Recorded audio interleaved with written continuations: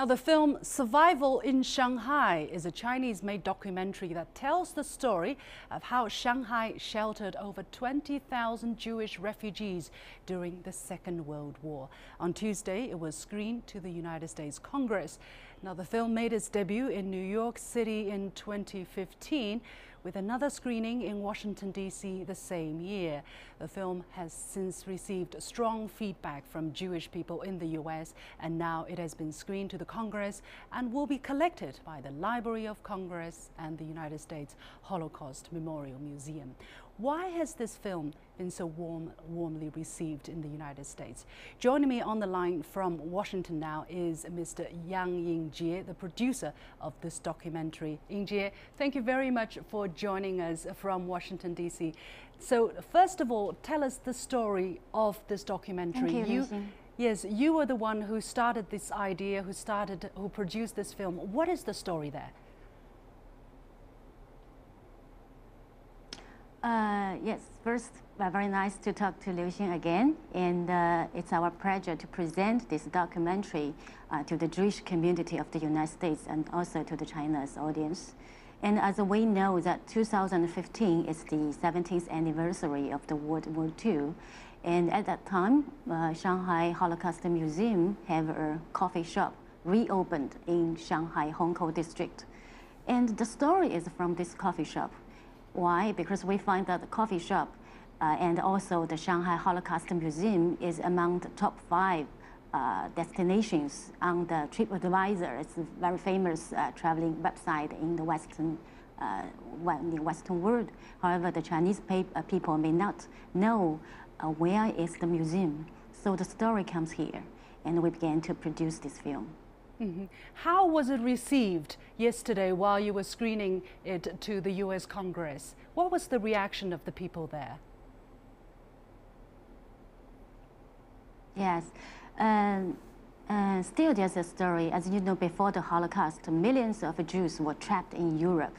And in Germany, you have to need a visa or a document of paper permission to leave the country. And also you need to have a recipient document if you want to leave the labor camp. And at that time, as we interviewed the survivors, they told us that people get visa could go to America, Australia, and Canada. Such are good countries. And also some not bad countries as Brazil or Scandinavia countries. However, among them, the Shanghai is the worst choice. Why? Because it's the time of Japanese occupation, and the war is across China and across Shanghai. Mm-hmm. But Shanghai don't need a visa to get in. And there's a regular ship cruise from Italy to China at that time. So if you get one ticket, you could go to Shanghai. So Shanghai became their worst choices, but for these worst choices became their key of survival. And when we filmed this documentary in the Congress, and we have learned a lot of good stories from the United States, and they said that the friendship is tested in bad time. And what happened in Shanghai and the lasting friendship we found through filming the documentary is the most memorable chapter of the relations between the Chinese and the Jewish communities. And we found that though we have different religions, we share the common values. That's the life value of birth and of saving, of family, of friends, of child, and even of death and birth. And just as the ambassador of Israel told us that we should tell the story again and again, because this story testified that humanity prevails even during the darkest era of the human history. And I think that's why we got a warm welcome from the U.S. Congress. Mm-hmm. Now, the relationship between China and the United States is a bit tricky at this moment. Did that affect your screening at all? I mean, the people-to-people relationship between these two countries, do you feel that it has been affected or not? Yes, you know, there's an old saying among the Jews that if you save one life, you save the world. And just as what we heard in the Congress, that the friendship of the people will prevail even in the hardest time. And we met some survivors during our filming in Shanghai. And a survivor called Evelyn, and she told us that she is the only child of her family. And because of the help, because of the shelter of Shanghai, she now has 4 children, 12 grandchildren, and 2 great-grandchildren.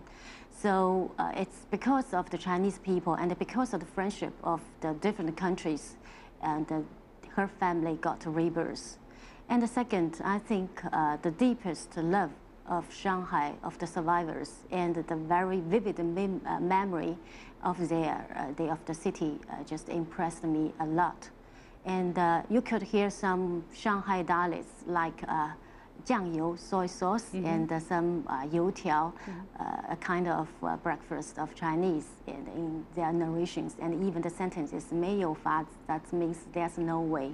So you could feel their love and feel what this memory helped them to get through the hardest time. And also I think it's just the reason for the people, for the friendship of the China, and the friendship of the Jewish community, also the friendship of the Israel, and also of China and of the United States.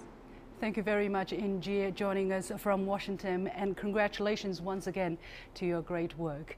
That was Yingjie, a producer of the documentary film Survival in Shanghai, joining us from Washington. You're watching The Point. Don't go away, my last point is still coming up.